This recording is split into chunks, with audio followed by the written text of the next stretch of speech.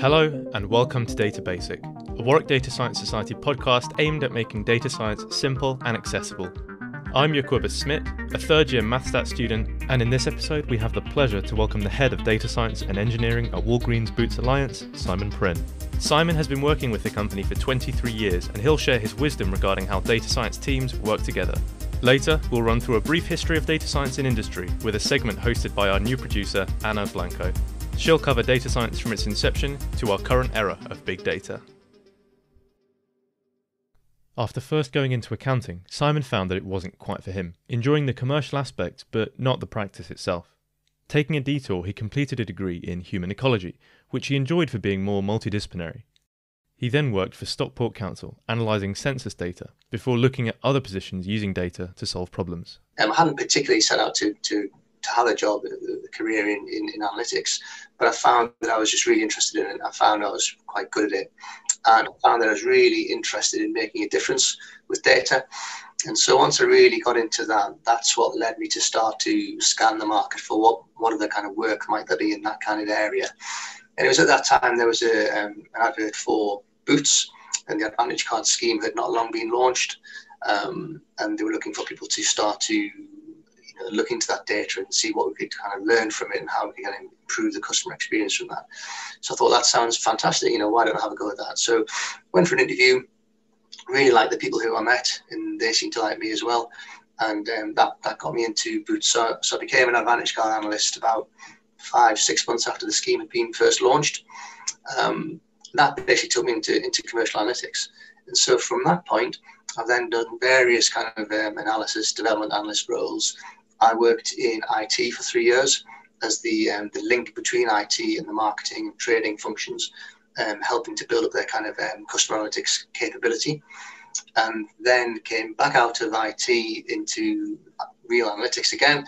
So that was firstly macro space analytics. So that's how you optimize the store's footprint. And then location analytics, where to put the stores in the first instance. I was then asked to start to do the same sort of thing, but internationally. And then ultimately to the point where I am now, where I lead data science and engineering. So when Simon started, it was all about customer analytics, but over time they realised the value of data in all their departments. So we spoke about the structure of the organisation and how his team fits in with it. Within my team, we're part of what would be referred to as the hub of data analytics. So, and that's a kind of a global hub. So there's my team in the UK. There's also the other part of the department I work for is in the US. We're part of this kind of global data hub. So we will create models and productionize them for others across the whole of WBA to use. Elsewhere in WBA, there will still be other data scientists who will work in other teams, but they won't necessarily create kind of production-ready capabilities. We may collaborate with them on something which they've started to make. We will then help to kind of scale it up and industrialize it. That's the kind of way of working. But certainly the sorts of work that we do, the types of department we can support, they range now from everything from customer personalization, marketing, trading, through to logistics, location. We even started to pick up a piece of work just yesterday around telecoms, networking, and how we kind of create some sort of data science and visibility and visualizations around that kind of thing. So as I say, essentially, where there are large data sets, we can help to investigate and help to surface the data, help to show what that data actually means, and then help to make a difference with it. In the current age of data science, there are many clearly defined roles, but it wasn't always this way. Imagine a restaurant kitchen where everyone was responsible for everything. That just doesn't happen now in established restaurants. And over time, data science has been moving towards this model of specialization. But now the challenge is how to get everyone working together effectively and how to structure your teams. The way they work together can vary. So it depends upon the type of work. So we'll have some people who support specific processes within WBA, and typically they work within their kind of their chain of command, their line. So they'll work within a team of people who do essentially the same role as they do. We then have others who are working on projects, and in that instance, we will often work in squads. So a squad might be squads from within my department, but it might have a combination of a data scientist, a senior data scientist, a senior data engineer, a team manager and so on. So we have that kind of way of working. And then also we might well embed somebody into a squad which actually spans across into other departments. So you might have a squad that's based on somebody in marketing, somebody in training, somebody from my team, etc. And so how do you form a data science team? How do you know who's right to bring on? And once they have been brought on, how do you embed them into the company? My experience of this, I really kind of like to sort of to look back on it and think how it kind of came about, because I think it comes into the bit about diversity again, in terms of diversity of skills. So there was a time, way back, I don't know how long it was, quite a while, and I was in a team of, I think we had three data scientists, and we weren't called data scientists at the time, we were probably called senior analysts at the time, but essentially data science. And then one of the team left, and they were the relatively more technical in terms of sort of IT technical in the team. And so, myself and my colleague, we sort of thought about it and thought, do we try to find somebody who's the same as us? And this was back in the context of us doing a lot of space optimization work. We thought, do we look to find somebody who's the same as us, or do we go for something completely different? Somebody who's much more kind of technical in an IT sense. And we decided, well, we already know enough about the whole space optimization kind of analytics, but what we don't know is all that kind of back end kind of stuff. So why don't we find somebody who really knows the back end stuff, but maybe hasn't done any space analytics whatsoever? And it felt like a real leap of faith at the time. We weren't even managing the team. We were just asked to recruit a colleague to our own team. So it felt like a real leap of faith, but it's what we did. We got in essentially what became our first data engineer, and it made a massive difference to what we could do, because suddenly we could really scale up what we were doing. We could automate a ton of what we were doing. We could put front ends on what we were doing. We could scale things up. We could do things in multiple countries, etc. And I think that was that first step in my mind when I kind of think back in time to the birth of what became my sort of data science and engineering team, because we married the engineering bit with the data science bit. And I think what then happens is as you get more, as the team gets bigger, you then start to kind of focus on some of the kind of specific skill sets as well. So it's not just about having data scientists and data engineers. And I think a really useful article which I would recommend to you and to your society is it's a Forbes article on the 5 roles that every data science team must have. And it really kind of outlines this idea of, within your team you need to have, and it talks about it in the context of, imagine you're sort of building a house or something. So you need your data scientist per se, who essentially, it's a bit like the kind of building services engineer, the person who designs all the central heating and all that kind of thing in a house. You need your information designer, who's like an interior designer, so the person who's going to create all the kind of nice looking front ends and can really help you to get to, how visualization should work. You need your machine learning engineer, who's a bit like the civil engineer, who basically makes sure the whole kind of building sort of stands up right at the back end, the front end, all that kind of stuff. You need a manager, basically like a foreman, to make sure it all works. But then fundamentally you need this data translator, who's like the architect, the person who understands the vision of the person who wants the house, or understands the vision of the person whose business it is, or whatever it is, and understands how to kind of bring all that together. So I think, as I've got to have, a much bigger team now, that's the kind of thing I have in mind. So although we're called data science and engineering, there's actually sort of multiple different variants that we have within that team. So we have people who I would say are maybe pure data scientists, people who are pure data engineers, but we also have people in that kind of translator role. We have people in that information designer role, people who are sort of closer to the business in terms of closer to those relationships, and some who are kind of further away and much more kind of technical in their background. And we've got, I think, sort of domain knowledge as well. So, we have specific domain knowledge in space and range and location optimization, personalization, logistics, etc. And so you have this kind of lots of different kind of types of skill set, numerous different kind of domains that skill set is applied to. But it's that bit that as you expand the team, you have that opportunity to get ever more kind of specific and almost extreme skill sets, which again, as long as that kind of respect is there within the team, you can really sort of harness all that. So yeah, I think that's probably the way I would say the team, how to build a team. I guess each different organization will have its own method, and each different kind of team leader will have their own idea. But I think that's for me, I think it was that bit of it, as a team expands, when you have that opportunity, it's how do you sort of try to find somebody who isn't just the same as all the people who are already there, or just the same as the person who they're replacing, but you take that opportunity to get somebody different who makes some kind of unique contribution.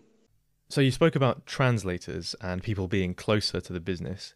How important is it for data scientists to have this business acumen or understanding of what's going on around them in the wider business? I think it's pretty key to have a sense of, other departments, how they run, ways of working and so on. I think it's, it may be perfectly possible to carve out a niche for yourself as being a very pure and purist data scientist, and that is what you do, and people come to you with a very specific question. But I think the reality is it makes more sense, and it's probably more sensible to be prepared to adapt and to build an understanding of what happens around you. I think the best outcomes that I've ever seen have come from people who they haven't necessarily used the most kind of complex technique, but what they've done is they've understood the context that they're trying to land that technique into. They've understood the people, they've understood the relationships, they've understood the processes, the challenges, and so on. And ultimately, they've landed something which might not be the theoretical optimal, but it's the practical optimal. It's a thing which it was possible to do in that context with those people in that scenario, and it's driven value.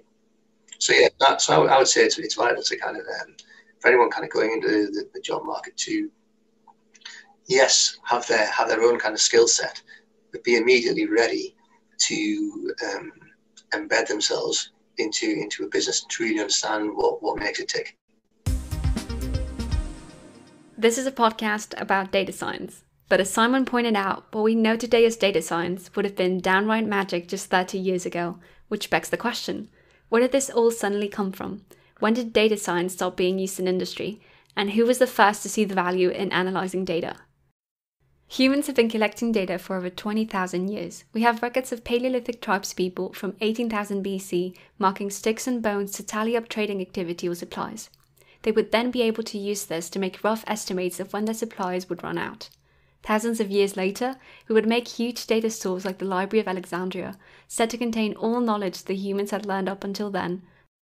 By the 1600s, we had developed methods to not only store data, but also to analyze it. In 1663, records of deaths in London were being used to give warning signs about the spread of the bubonic plague.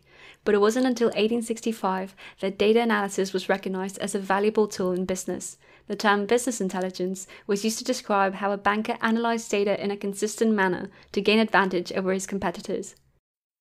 As more and more data was recorded, we found ourselves producing it faster than we could analyze it. This came to a head in 1880 when the US Census Bureau estimated that it would take them 8 years to go through all the information they had collected. A young engineer came up with an ingenious solution to cut that time down to only 3 months. He used a tabulating machine that used punch cards to automate the computations. Later, he would take this idea and go on to found his own computing company. We now know this company as International Business Machines, or IBM. From here on, innovation in the data world skyrocketed. By 1970, a mathematician from IBM created relational databases, which allowed different types of data to be linked together in a standardized way. Crucially, you no longer needed to understand the internals of data storage, which removed the requirement of a PhD in electrical engineering to work with data. This really excited the MBA graduates. Suddenly, software for analyzing commercial and operational performance started emerging, and with the decreasing cost of hard disks, which act as digital data storage, the possibility of data warehouses to store more and more data became clear. Then, a breakthrough happened in 1994. dunnhumby was a company founded by a husband and wife duo working out of their kitchen. The retail chain Tesco, which was second in the UK, asked them to find a way to capitalize on the potential goldmine of data they were sitting on. The loyalty card that the couple designed recorded what customers spent and when. While limited, this allowed Tesco to see whether competitors were winning and where Tesco had the upper hand, how far people were willing to travel, and which customers spend the most. Tesco could then use this information to nudge customers towards more profitable spending behaviours. After trials in 1994, the company presented their findings to Tesco's board, and in response to their findings, Tesco's then chairman Lord McLaurin said, "What scares me about this is that you know more about my customers after 3 months than I know after 30 years. The term big data first appeared in 1999, and in 2001, an employee from Gartner described what would come to be its defining characteristics: volume, velocity, and variety. There was a lot of data to store and process. The stream of new data was constant and was collected from a pool of sources such as GPS data and posts on social media. Data science was really catching on, but it truly became mainstream when Netflix announced in 2006 that it was setting up a $1 million prize if anyone could improve its movie recommendation algorithm by more than 10%. For 3 years, thousands of budding data scientists tried and failed to reach the mark, until, in September of 2009, 2 teams joined forces to create an ensemble model that combined the strengths of both of their works. They achieved an improvement of 10.06%, collecting the $1 million. Just a year later, the executive chairman of Google announced that as much data is now being created every 2 days as was created from the beginning of human civilization to the year 2003. Naturally, everyone wanted to analyze their data to get as much insight from it as possible, but doing so is very expensive if you have to buy the hardware yourself. This was, and is, the reason behind the success of cloud computing. Instead of buying expensive hardware, you can now rent the computing power from a company like Amazon, who set up Amazon Web Services in 2006, followed by Microsoft Azure or the Google Cloud Platform. These platforms not only reduce cost, but also help in areas such as efficiency and scalability. With cloud computing, teams in different locations working on the same data no longer have to store multiple copies of it, reducing storage waste. And also, instead of ordering mechanical parts to speed up computation, you can press a few buttons and, just the meme foretold, download more RAM. In fact, you're not even limited by what any single computer is capable of. With distributed computing, you can spread the workload over multiple computers. People in business might throw around the phrase the cloud without really knowing what it is, but for those who do, it truly is a revolution.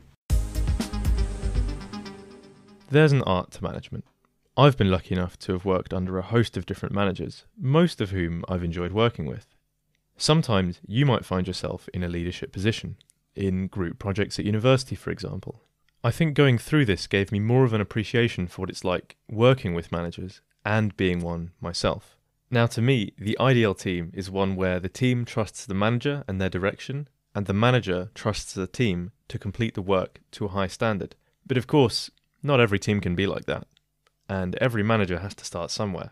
I think my experience of managing teams, when I first managed teams, I think I probably fell into the trap of being a little bit too kind of directive. And, I wanted to kind of try and make a difference to every single thing that was happening all the time at a really kind of, individual kind of level. And I think over time, as, I did more managing and I was managing bigger teams, you start to get to a point where it's not so much you're trying to manage individuals, you're trying to manage the environment in which those individuals are working. So, my focus becomes more on, am I creating the right kind of culture? Am I creating the right kind of profile, prospects for my team with senior stakeholders? Is the funding that we need available? Are we getting the right kind of support that we need from other kind of support functions? Am I encouraging people to sort of talk and share ideas enough? And I think that's probably just a generic thing that you'd apply across, a big team. But certainly that's my sense of what I've kind of learned over time to do in terms of managing a team. In terms of, managing data scientists and data engineers, is it any different from managing another type of skill set? I don't know, really. I think it seems to me that what people in sort of data science and data engineering want to do is they want to be able to investigate. They want time to investigate. They want time to, to do something right. They want time to do something wrong as well.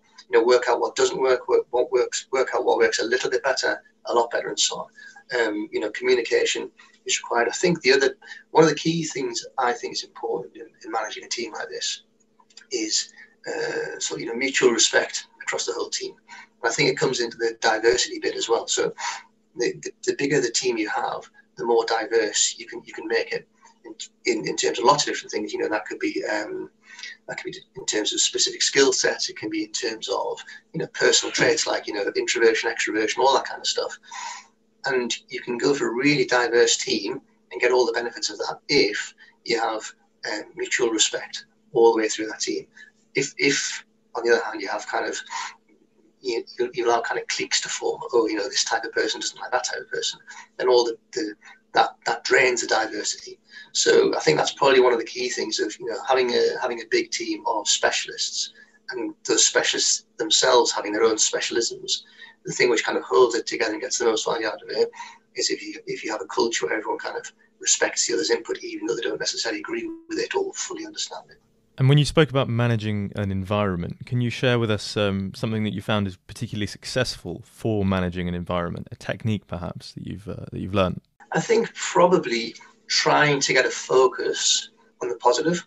We use a phrase in our kind of team meetings, when we do a kind of roundup around the table, what went well. Because trying to create a mindset where you're always looking to make an improvement, you're always looking to make a positive change.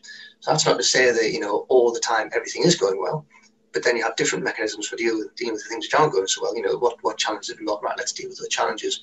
But I think trying to create a culture where the overarching aim is to make an improvement. So you're looking for what's going well, and kind of calling out what's going well and celebrating what's going well and looking to get more of what's going well. And, trying to identify, the green shoots of something which you're trying to make work, but, until you see the evidence of it, some people won't be kind of convinced. So I think that emphasis on the positive, you're at work to try to make a difference. You're there to try to add value. So where is that happening? Call it out. I then asked about how he recommends someone looking for a more managerial role should go about finding one. He emphasised that it doesn't have to be a sudden change. In fact, he said the best way to get into it was to change your mindset from focusing on your own work to being aware of other people's. It could be as simple as shadowing another employee or talking to your team about the work that they're doing, but getting yourself out of your own working bubble is the most important thing. For data scientists, project management is the most likely way in.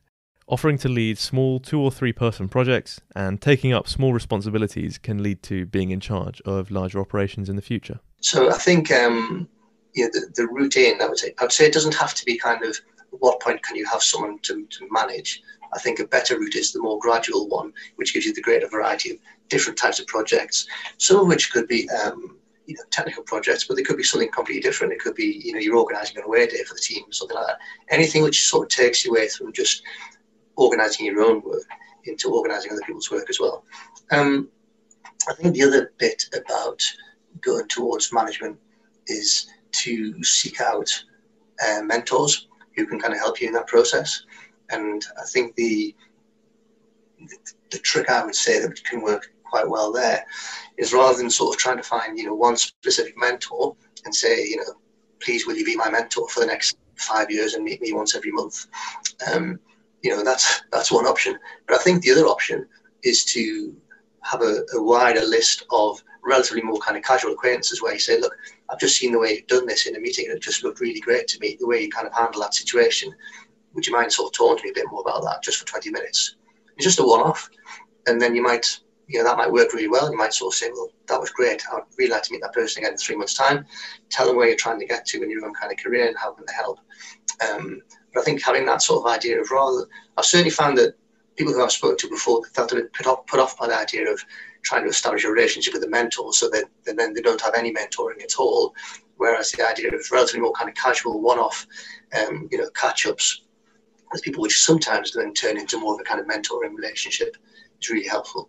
But I think to get into that sort of management space, it's really helpful to have other people who are kind of looking at you from a distance in a different kind of context. It can then sort of play back to you. This is how I think you did in that situation. Have you thought about doing this a different way? Well, it's nice to know that there's more than one way in, especially for someone who's perhaps a little more introverted like me. You mentioned that when you first joined, you were buddied with someone for 3 months, and then you buddied someone else, and I think sort of that kind of shadowing can really, it can really make you more aware of the work that's going on around you and can really help. I genuinely think it really helps. I think there is that bit around the introversion kind of piece, but introverted people are great observers as well. And I'm somewhere on the kind of cusp, I think, between introverted and extroverted. But I think that's where the mentoring bit can really help, because you get that other kind of view, and it could be somebody who's got a ton more experience in one context or another, but they can really sort of help you to see things in a different kind of light, in a different way, and it's that level of support as well.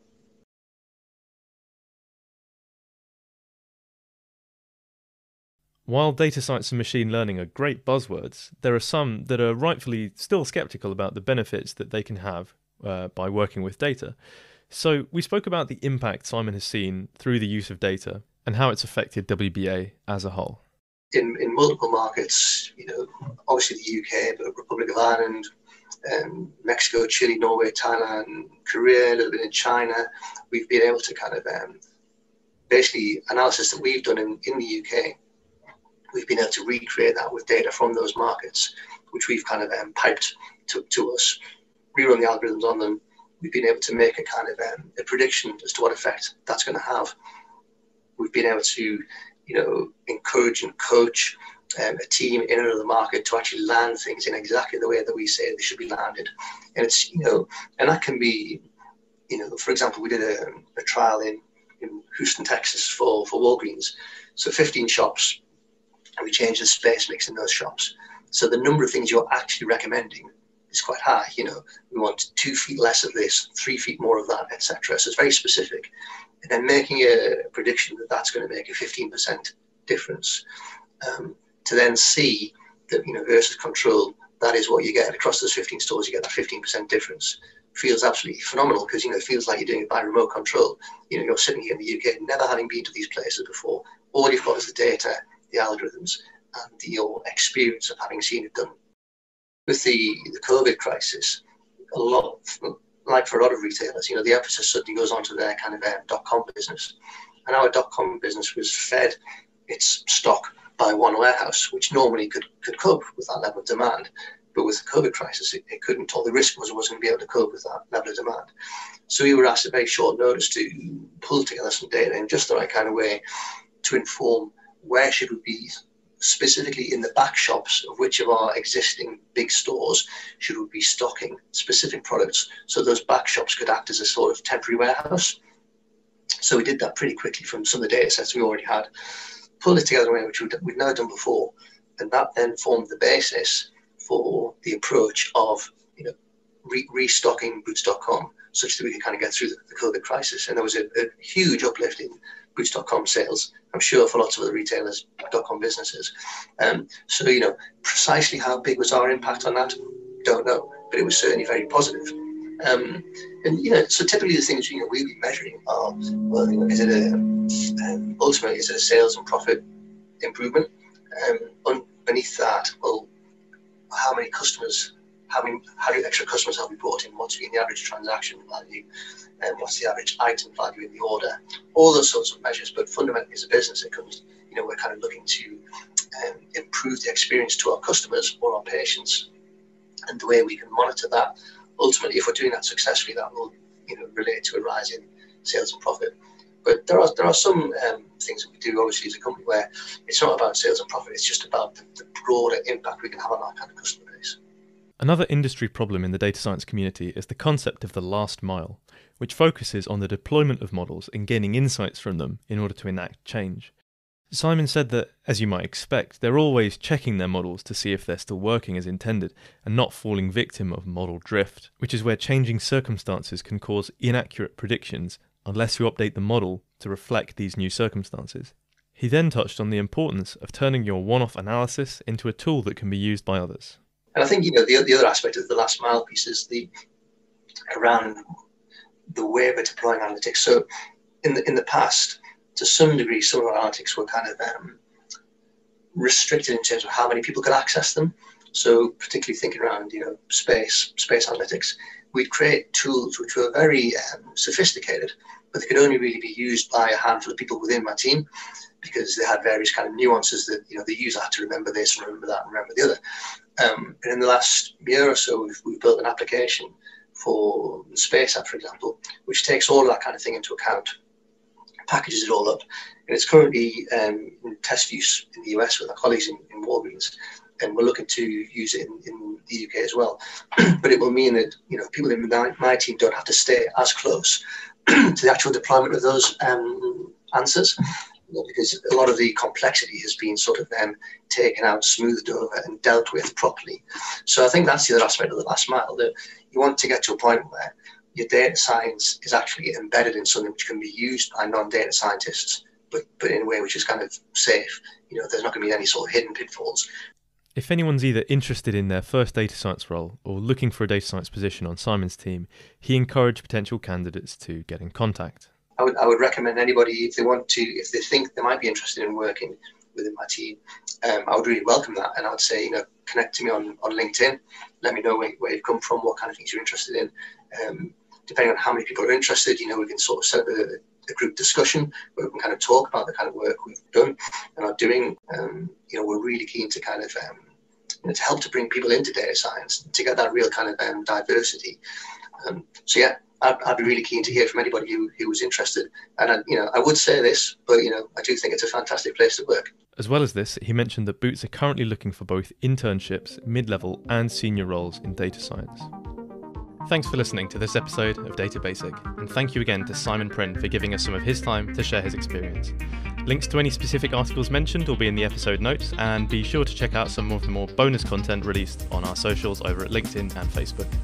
Next episode, we talk about art, specifically the value of computer-generated art.